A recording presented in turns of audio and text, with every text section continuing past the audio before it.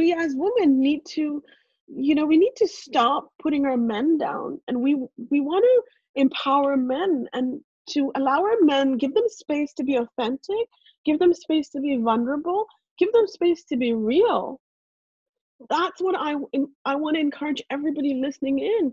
Like, our men need the support of our women. They may not know it. They may live in denial because this is what they're taught. But to empowerment is about the uplifting each other. And Sexy Brilliant is a movement for people of all genders.